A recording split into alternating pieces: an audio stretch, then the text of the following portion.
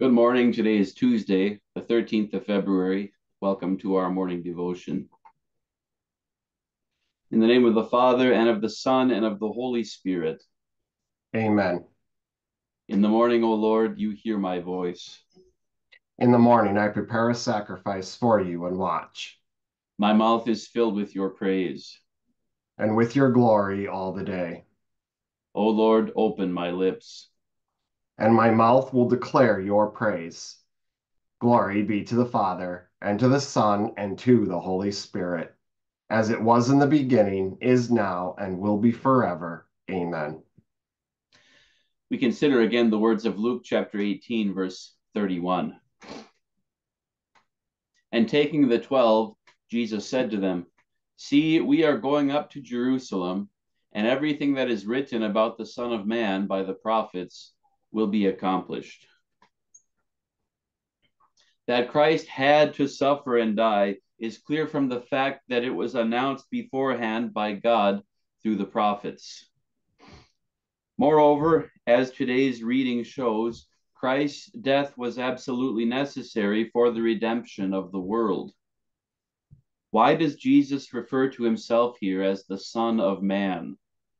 He clearly wants to refer the disciples to the seed of the woman who had been promised to the fallen man in Eden. He would crush the head of the serpent that would otherwise kill him with a poisonous sting in his heel. In addition, Christ wanted the disciples to recall the words of the prophet who announced that a child would be born for fallen mankind, a son who would be wounded for our transgressions and crushed for our iniquities. The life of this son would be given as a sacrifice for sin. Jesus referred to himself in this way to underscore the necessity of his death for the redemption of the world, as had been foretold by the prophets. So we can avoid error in reflecting on all of this. Let us look at the various accounts of the suffering and resurrection of the Lord. When Christ began his spiritual suffering in Gethsemane, he said, "My Father, if it be possible, let this cup pass from me." But the cup of inexpressible suffering did not pass from him. He had to empty it.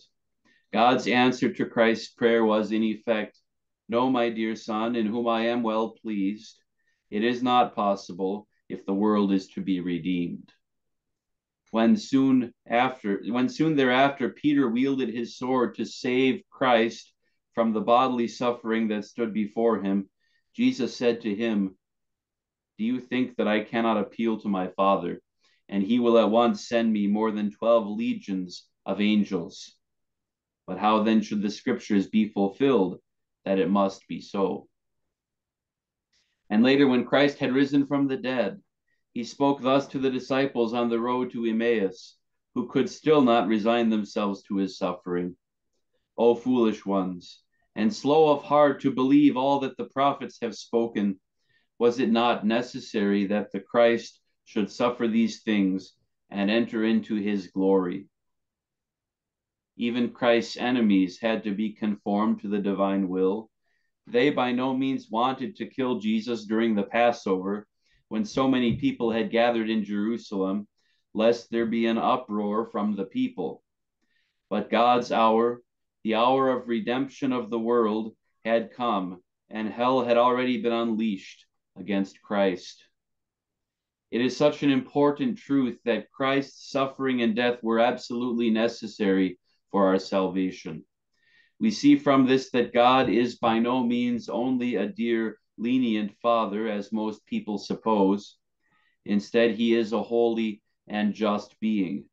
He hates sin, and his wrath burns against it.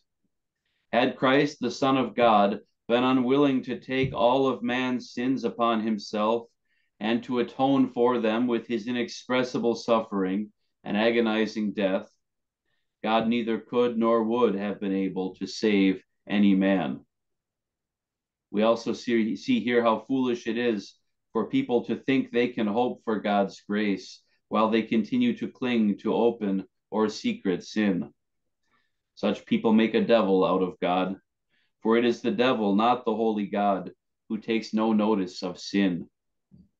Therefore, whoever has been clearly and convincingly shown that some behavior of his is a sin, who nevertheless refuses to let go of that sin, and who comforts himself with the thought that God's great grace applies to him, is actually sinning against grace, trampling upon the Son of God who bled for his sins, considering the blood of the testament impure, and insulting the Spirit of grace.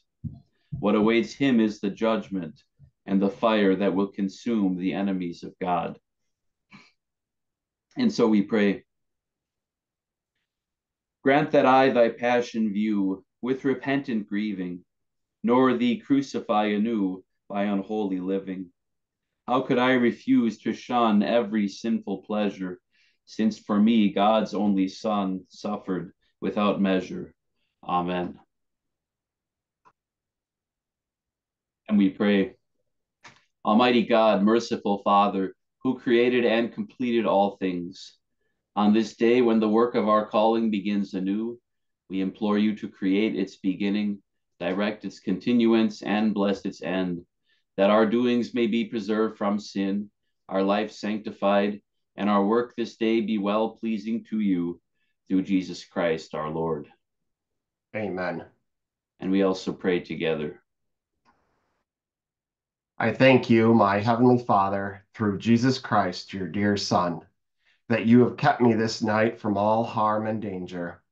And I pray that you would keep me this day also from sin and every evil, that all my doings in life may please you. For into your hands I commend myself, my body and soul, and all things. Let your holy angel be with me, that the evil foe may have no power over me. Amen. Let us bless the Lord. Thanks be to God. The grace of our Lord Jesus Christ and the love of God and the communion of the Holy Spirit be with you all. Amen.